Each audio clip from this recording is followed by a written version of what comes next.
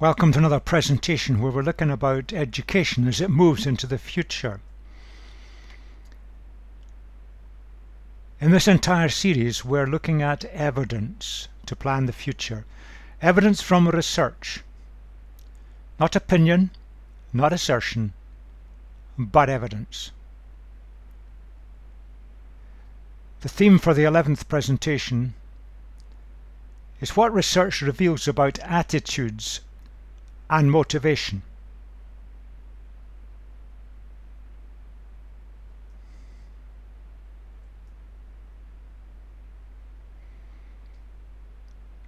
Someone wrote that a bad attitude is like a flat tire.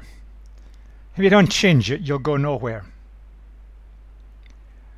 When it comes to learning, if attitudes are negative, it's unlikely that too much learning will ever take place. Our attitudes and the motivations that arise from them underpin everything.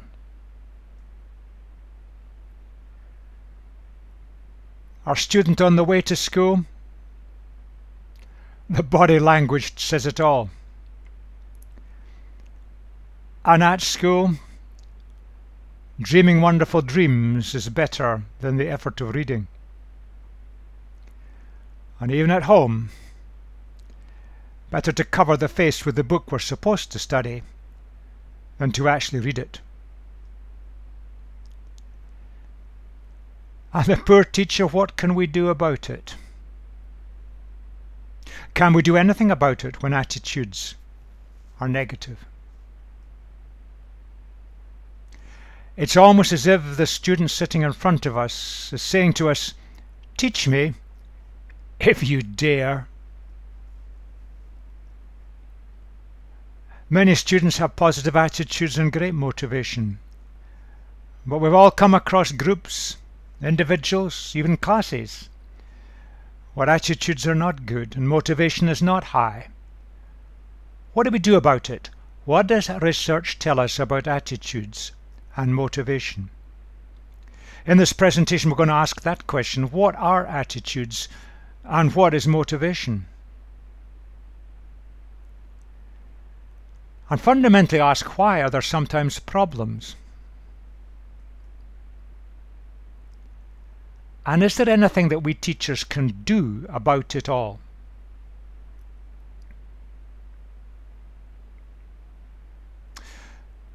So let's move forward. Now we're helped by an enormous amount of research evidence.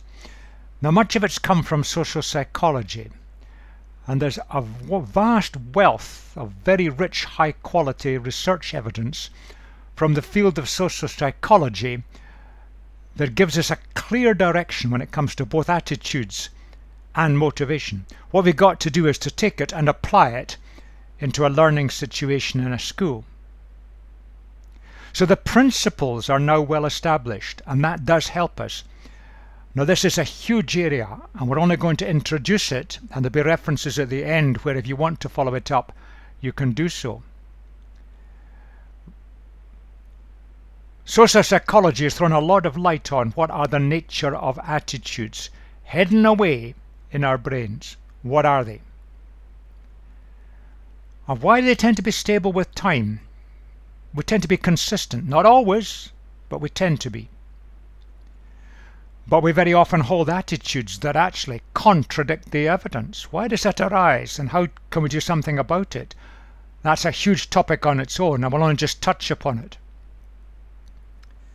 Are there mechanisms that allow attitudes to develop? And again, we won't really get much into this in this introductory presentation. Attitudes can be measured, but there are great limitations to this. Social psychology has developed sound methods. Tragically, in education we've taken them in uncritically and applied them without the careful controls that psychology has used. There is a lot of research evidence. In this introductory presentation we're going to look at what attitudes are. And the one thing that's true about all attitudes is that they involve evaluation.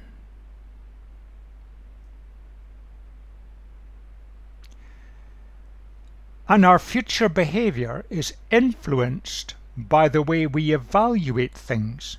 Could be positive, could be negative. So if we evaluate aspects of the learning journey negatively, that will influence our behavior in the future and will not help us when it comes to learning in the future. But evaluation is perhaps the key word. In the world of education, and this is just one or two areas, we can hold attitudes towards the subjects we study. We can say, I like language, I hate history, I love biology, I hate mathematics, or whatever. We can hold attitudes towards teachers, the teachers that we really respond to, we respect, we feel we're learning something from, we look forward to their classes. But of course, the reverse can be true. We can hold attitudes towards learning in general. What's the point of it all? Does it help me? Is it taking me forward? Is it relevant to me in my lifestyle? We can develop attitudes towards the topics and themes we study. We're studying a theme like perhaps pollution, and we can develop attitudes towards pollution arising from our studies in that area. Wonderful research has shown that the attitudes that we adopt, they help us to make sense of everything around us. It's our way of evaluating life, evaluating experiences. We look at them positively or negatively. And it allows us to make sense of our world, everything around us. It often allows us to make sense of ourselves, how we're reacting, what we're doing, why we should do it, why we shouldn't bother doing it. But it allows us to make sense of relationships with one another. Students with fellow students, students towards teachers, teachers towards students in an educational setting. So attitudes have a purpose. They can have various directions, but the key thing underpinning them all is they involve evaluation. And the way we evaluate things influences what we do in the future. So let's bring this together. Attitudes arise from evaluations. Now you can't just have an attitude, or a positive attitude, or a negative attitude. It's got to be directed at someone or something.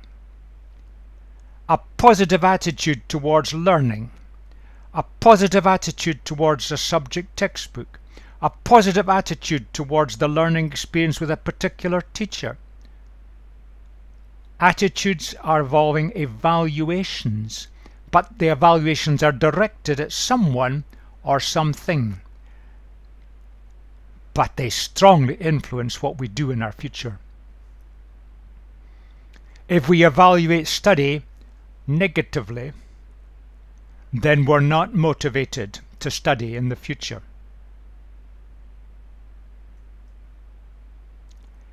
Now, attitudes are not simply emotions. That's a misunderstanding. And again, the research has pulled this out and looked at it in detail. The evaluations have involved 3 dimensions, all of which are important. It involves what we know. You can't have an attitude towards biology. You can't evaluate biology without knowing something about what learning biology is all about. Yes, there are feelings. We like it, we don't like it. That's part of it. And sometimes we can't always pin down exactly why. But it's based on knowledge. But it's also based on experience. What we've done, what's been done to us. That develops the evaluation. So what we know, what we feel, what we experience, gives us the basis of evaluation directed at something or someone which can influence future behaviour. Now, I'm going to alter this frame very slightly. Now, the only alteration is in the coloured circle. Attitudes to study. Let's leave it general like that. It could be study in general, or it could be study in a specific subject, or a specific course with a specific teacher. But let's take it as attitudes to study. So we could think of studying as an activity. Students may have a positive attitude and a sense of fulfillment just by studying as an activity. They want to know more. They want to understand more. They want to experience more. But it could be related to the specific things that they have to study. And let's remember, adults determine what school students study. They don't have much say in it. The attitudes may be directed towards the specific teacher who directs the study in a specific course. And we may evaluate that teacher positively or negatively. And we've got to recognize this as teachers. That will happen. We need to look at why it happens, but it will happen. It could relate to the study materials we're required to use. It could be a workbook, a handbook, a textbook, worksheets, whatever. Or it could be attitudes to examinations. Examinations do immense damage because often they're a certificate of failure in the eyes of our learners. Now there's many more things we could add on, but attitudes towards study encompasses these things, and perhaps these are the major ones. Now let's expand this. Our attitudes involve evaluations, and that relates to our knowledge of study and its relevance for us, how the individual student sees it, what their experiences and their knowledge of study is all about. It could, of course, relate to their likes and dislikes. And that could be as simple, they don't like the way a teacher approaches it. They don't like the accommodation they're placed in for a specific subject. Right across to the big issues, they don't see the point of it all. All comes back to experiences. What are the experiences of our students when it comes to study? That will contribute to their evaluation, which will strongly influence their future study. Now we focused on attitudes here. Motivation, where does it fit? And a word of warning here. A large amount of the literature, particularly in education, about motivation is just opinion. What I'm going to give here is something that's based on some evidence. The motivation, study is hard work. It's like climbing a mountain, where putting one foot in front of the other on the snow slope is hard going. What motivates the climber to get to the top? Perhaps it's the sense of achievement. Perhaps it's the view. Perhaps that they can tell the story with pride afterwards. What is the motivation that drives someone to achieve anything? Sometimes you get journals and papers expressing the teachers have got to develop higher motivation, as if somehow we teachers can press a button on a computer, we load in motivation, and it just suddenly magically starts to grow in our students. Life is never that simple. And to be honest, motivation is often not under the control of the teacher in any complete sense at all. However, there are simple principles when it comes to motivation. Let's look at these. Just follow the logic of this. The motivation to learn depends on attitudes towards learning. If we've got negative attitudes towards learning, then there'll be little motivation to learn in the future. Our attitudes towards learning, that depends on our evaluation of learning. How do we see it? What do we know? What have we experienced? How do we feel? 3 dimensions of evaluation. And that depends on experiences, which give us the knowledge, the feeling, and the doing. Now there's a simple logic to that. So be careful when you read anything about motivation, particularly in education literature. There's good stuff in psychology. Be very careful. This simple model is based on evidence, and it gives us something we can hang on to. Because you see, if motivation depends on attitudes, attitudes depends on evaluation, evaluation depends on experiences, if we want to get the motivation right, we go back to the experiences.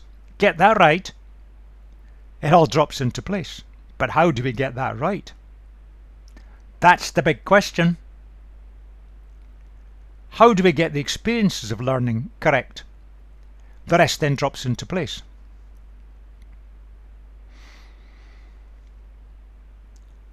So we want to look at motivation, which is so important in all schooling and university education, indeed in all learning.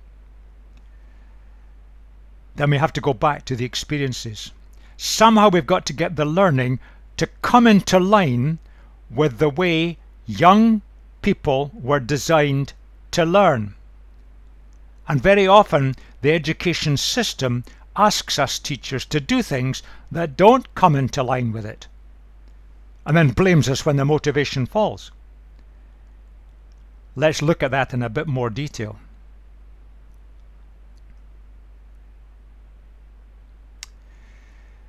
Now let's look at all human beings. What are we like? What can we say? And again, this is based on a vast tract of evidence. One person actually said, and others have quoted and said in different words, human beings are pattern seekers. That's the definition of a human being. Another way of putting it is we human beings are spending all our time trying to make sense of things. Sense of ourselves. Sense of our relationships. Sense of the world around. Sense of the direction we want to go in. Sense of what we want to do. Sense making. We're seeking understanding, pattern seeking. We're trying to make sense of everything all around us. And we are naturally full of curiosity. As one author has observed very, very, very clearly, you take the young child coming in to the early stages of education, they are just bursting with curiosity about how things work. They won't perhaps use these words. Why? That's their big word. They keep asking it. And so often within education, we put them in lines, tell them to sit down, be quiet and listen. And we suppress this natural curiosity. We should be encouraging it, because that's the basis of pattern seeking, sense making and learning. Human beings are highly creative. Look at the world we live in today and look at what we human beings have created. Much is good, some of it's bad. But we're questioning. We're always asking questions. Is there a better way, an alternative way? How do we do this? Again, go back to the very young child. Can drive the parents mad, the continual questioning. But it's natural.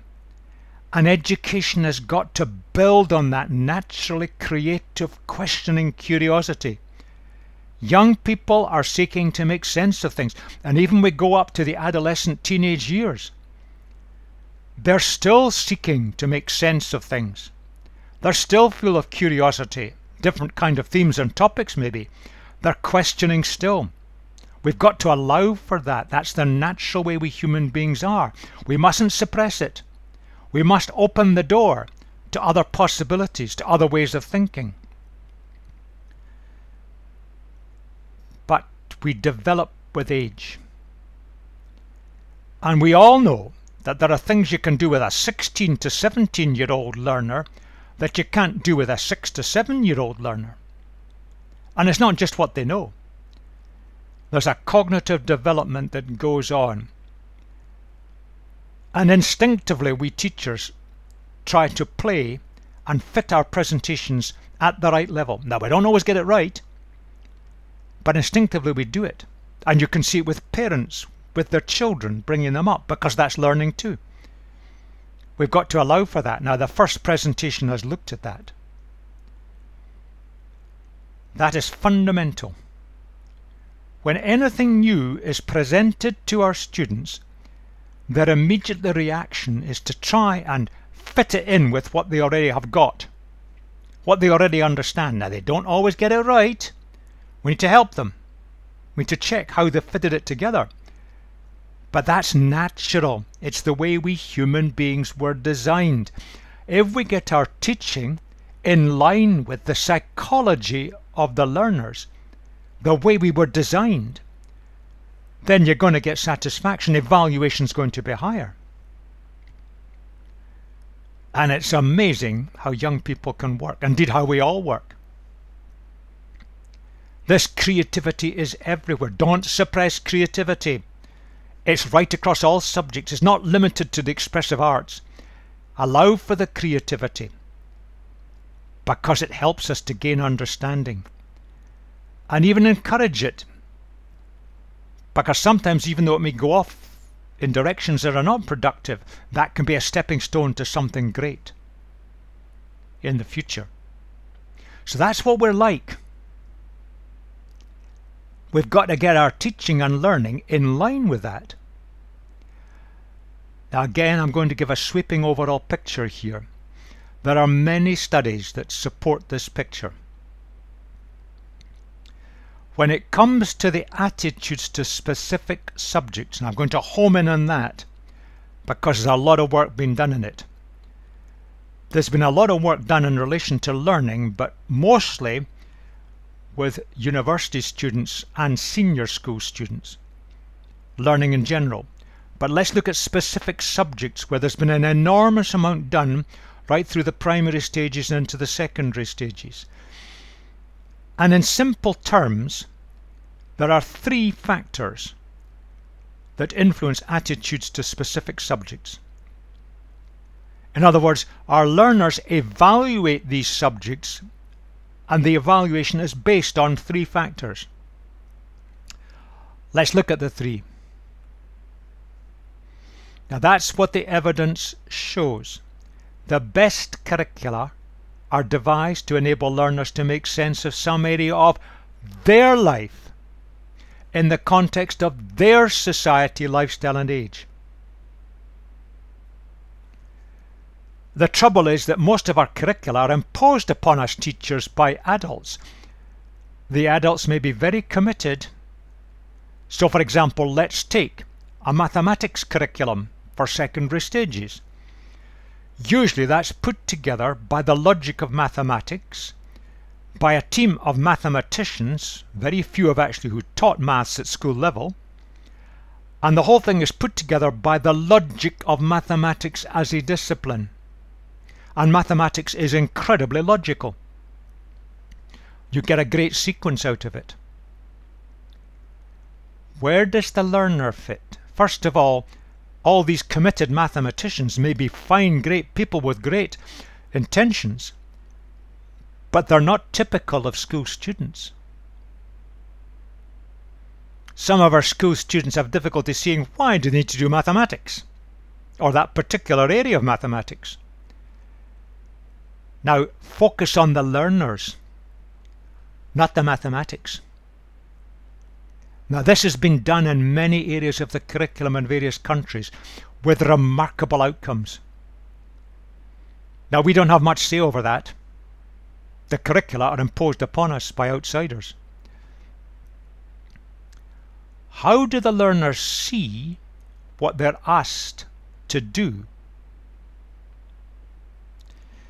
You see, if they see the point of it all, I've called it perceived relevance, and that's my phrase summarizing what the literature has thrown up. If they can see why they're doing it, where it fits, or put it more precisely, how it brings a benefit to them and enables them to make sense of their life, it's their perceptions. That's a major factor in developing evaluations which lead to attitudes in specific subjects. They don't see the point, their attitude and their evaluation become negative. And they're not motivated to do much study. But that's the difficult one.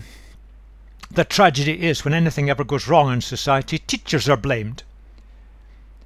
We'll see in a minute. In many areas, we don't have the control to change things. Let's just hold that one for the moment and come back to it. Back to our simple picture. Now, this is developed not from my opinions, but from various studies. We've got to recognize that we teachers don't have much say over it. We're given a curriculum, we're given the sequence, the examinations determine what's important, and that's not decided by us. Tragically, it's decided by people who have either got limited or no teaching experience. We adults are imposing on the future generations what we adults decide is important for them to know and understand. That needs to be rethought, but that's something we can't deal with here because we teachers don't have any control over it. That's almost a political decision. But look at the quality. Who trains us?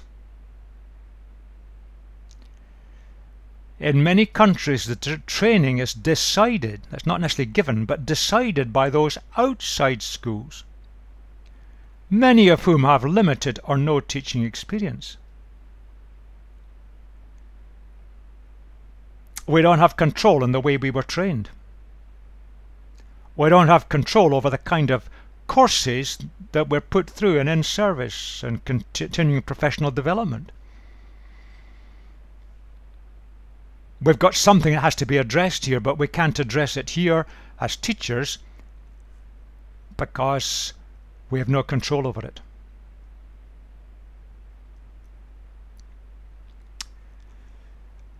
Now, this cartoon may seem to be trivial, but it carries a deep message, and it's based on the evidence from research studies. Imagine two students talking to each other, talking about their teachers. We left that one hanging. How do the students see their teachers? What is the basis of their evaluation? Now, that's been looked at. And you might say this one saying to the other, my best teachers. Hold on to your seat. Think this through. You're being evaluated all the time. It's natural. My best teachers, and it sounds so obvious. They know what they're talking about, but stop for a minute. Sometimes we're asked to teach things where we don't have all the background knowledge and experience and understanding. It's not our fault. So people magically say, you're a scientist because you've got a degree in chemistry. Go and teach some biology. And the people who decide that don't recognize that biology is a different discipline. And we're asked to teach biology and we don't have enough background in it. We've got a superficial knowledge and the students pick it up right away. There's strong evidence to show that. They know when we really know and understand it. It comes across.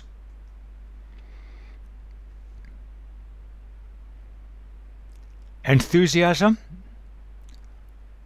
Now, whatever you're teaching, being enthusiastic about it. You can't synthesize it and put it on. It's got to come from within you. Are you really committed and enthusiastic about what you're teaching?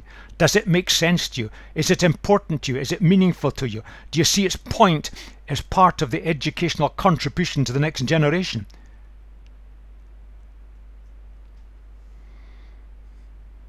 Our students pick that up right away. Are we committed to it? That comes out of the enthusiasm. Do we know what we're talking about and are we committed to it? But there's one other thing that's extremely important.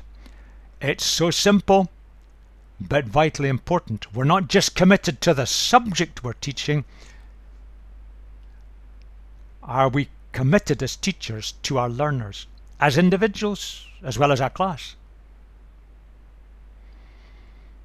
We want to see our students develop, move forward, gain greater understandings. We can put our feet, as it were, in their shoes and see the learning from their perspective.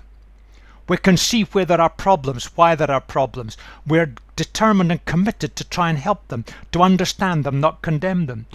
We're committed to the students even when they make mistakes. We don't learn from successes, we learn from mistakes, because it allows us to move forward. Now that's, although it's pictured here in a semi-humorous way, this is based on a lot of evidence. There you have your definition of a good teacher. Now this is my picture of it. I was trying to say, how do I put this in one kind of phrase or sentence? That's how I've described it. Just ponder it through. Competent and confident expertise. We do know what we're talking about. We're confident in it. We can see its context. But with strong learner empathy, we can see things from the perspective of the young learner who doesn't have our competence, doesn't have our confidence, doesn't have our expertise yet, and who finds it difficult. Just let that simple phrase kind of ring through your brain. That leads to positive attitudes, a positive evaluation, and it'll be a step towards great motivation. Competent, confident expertise with strong learner empathy. Some of that's not within our control, because it depends on our own education of what's been given to us. But it does give us a picture of the kind of evidence that's come up from research. Now let's move forward. I'm going to go back to a model that was developed in the first presentation of this series. This model is not someone's clever idea. You'll find it all over the literature, and it's based on very, very strong evidence. It's been confirmed again and again and again. It's been tested almost to destruction. The model is sound. Different books may picture it slightly differently, but the overall pattern is always the same. In this world, we are all surrounded by events, observations, and instructions. That's going to be true of every classroom and every learning situation. Things are happening. We're seeing things. We're hearing things.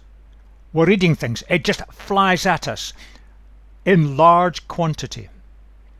And we would never cope with all of that unless we select. And in our brains, there's part of our brains that's involved as what's been called a perception filter. It filters out all the things that we're perceiving that are flying at us to get it into a manageable amount. And what gets through, we put in the working memory. Now for your students, just imagine them in front of you in the classroom right now. All the things they're taking in They are selecting. It's automatic. You don't control it.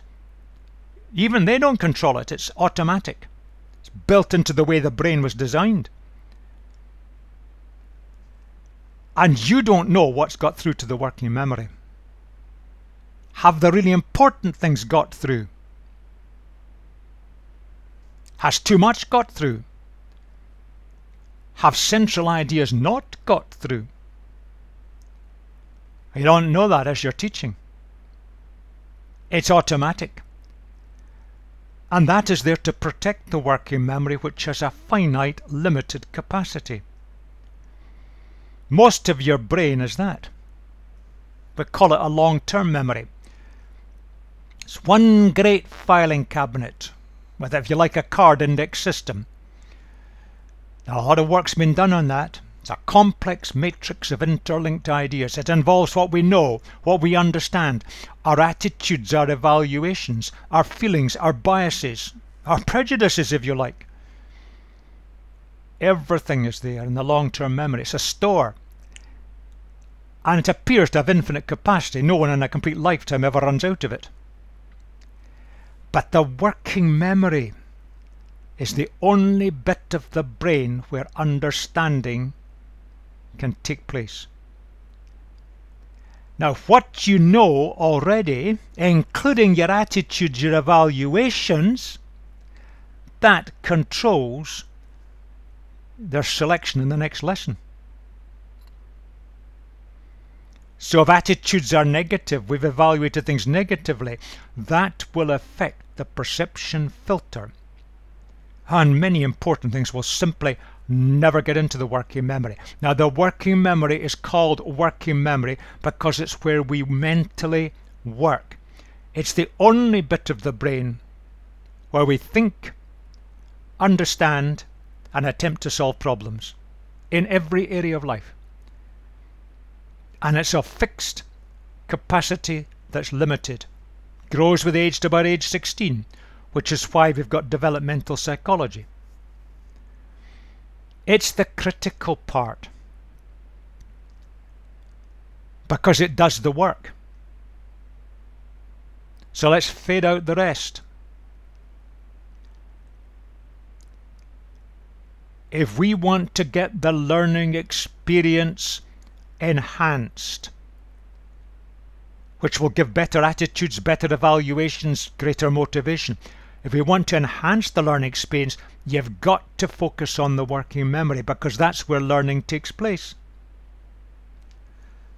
That simply is a fact. Not an opinion, not an assertion. There are literally hundreds, maybe thousands of key research studies that have confirmed that.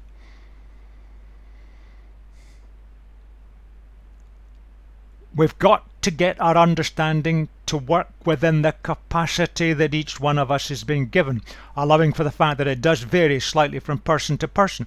Nothing to do with intelligence, nothing to do with ability, it's just the way we're wired up. It's how you use your working memory that controls how far you get. But the capacity is critical.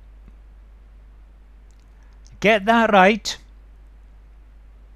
Learning experiences are good. Good learning experiences end up with good evaluations of learning. Good evaluations lead to positive attitudes. Positive attitudes lead to motivation that's positive so that future learning can move forward. So the key to motivation is the logical progression.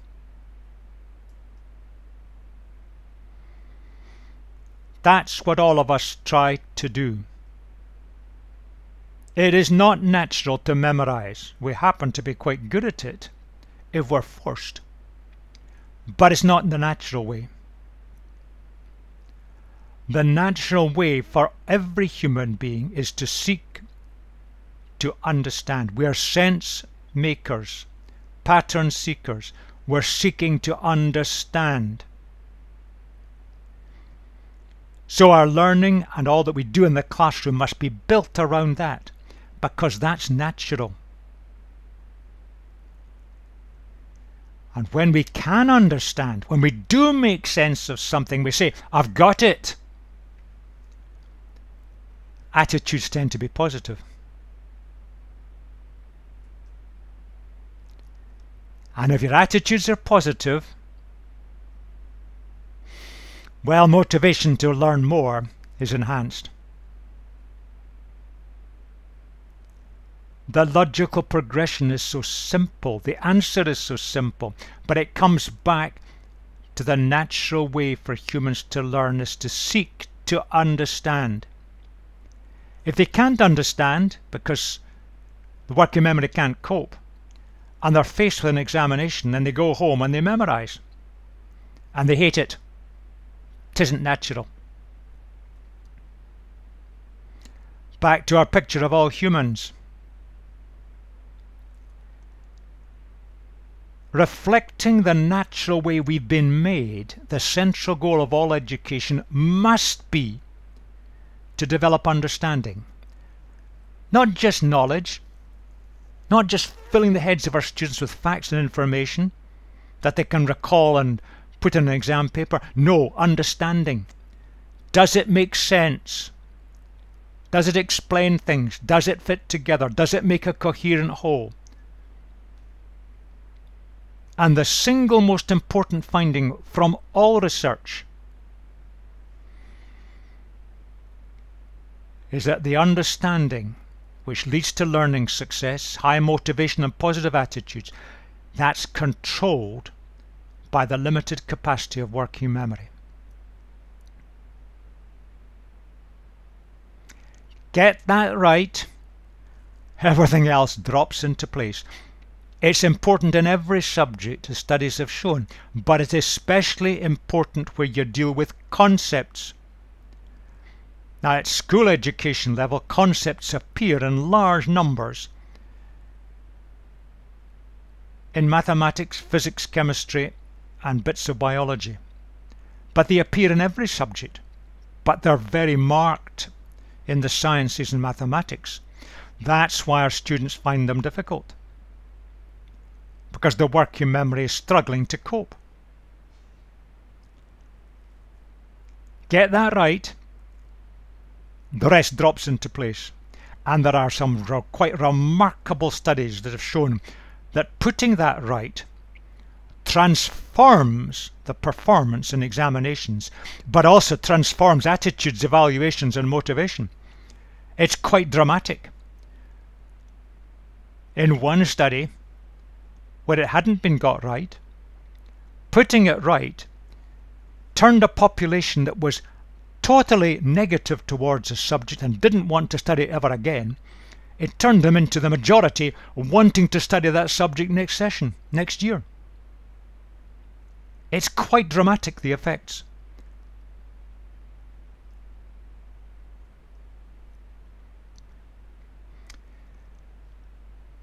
Simple cartoon. Here is our happy student. I can understand what I'm doing. That's because their working memory is coping. They didn't choose their working memory. You can't alter it. Work within it. Its limitations are there for very good reasons. So here we have a student with positive attitudes, a positive evaluation. They're motivated to move forward. But of course, we've got our unhappy student. I can't make sense of this, and I've got an exam tomorrow. That's why. It's not coping. Attitudes are negative.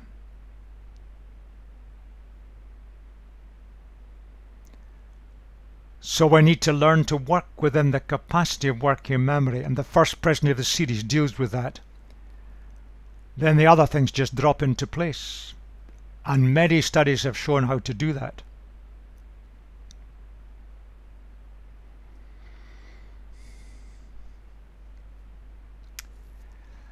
That's what we want in our students, and sometimes we get a class where that's true. What a joy it is to teach them. But it isn't always true.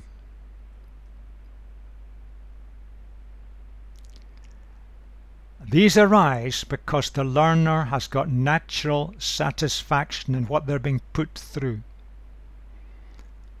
Our happy student, they understand because we made it possible.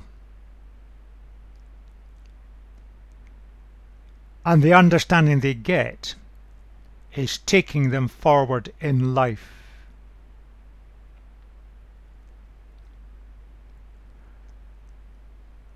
The understanding is possible because we're working within the limitations of working memory capacity. And let's remember the limitations are there for good reasons. Work within them, you'll enhance understanding.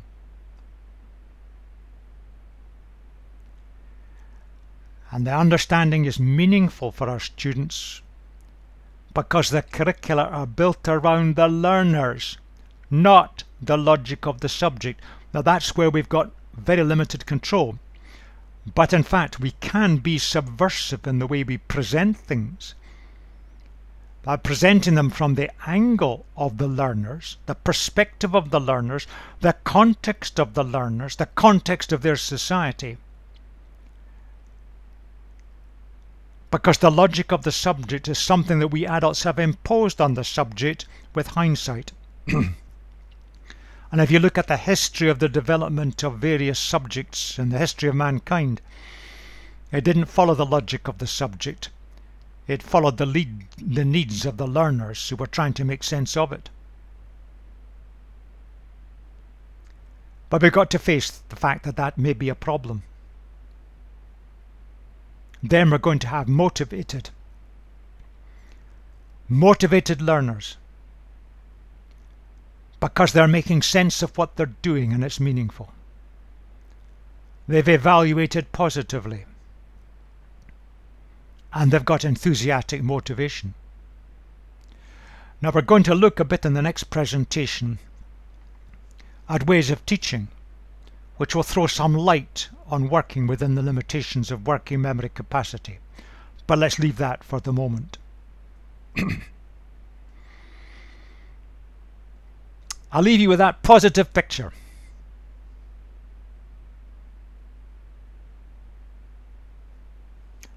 We teachers do make a difference.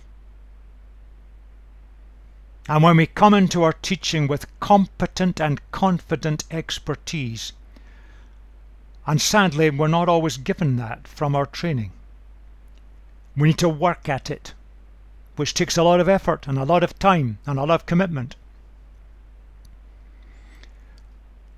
But we've got to have the strong learner empathy. We've got to see things from their perspective. There's got to be a sensitivity to how the learners view our subject, how they're coming at it, and where they find problems and difficulties. And we've got to sensitively support them through it. But we do that from the basis of competent and confident expertise.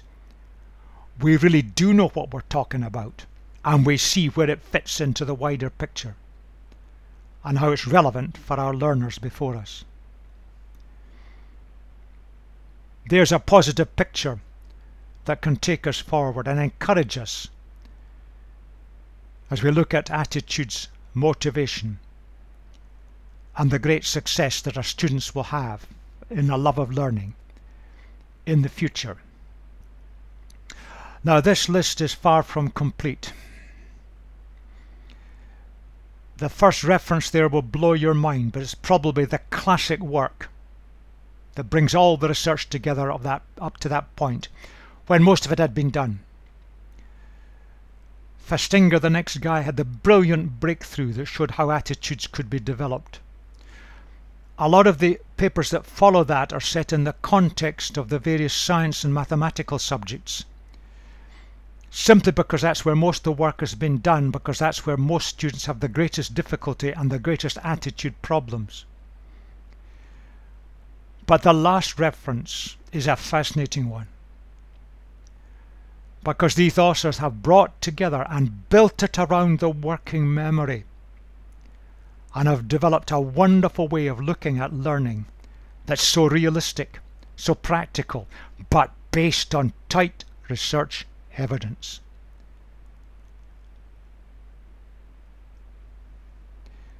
As with many of the other presentations, we go back to a book of which I was a co-author. And the other co-author working in Lahore in Pakistan as a school principal. Chapters 11 and 12 give a complete overview of the whole area of attitudes and motivations in the context of secondary education, but much applies in both primary and higher education. This is part of a series of presentations.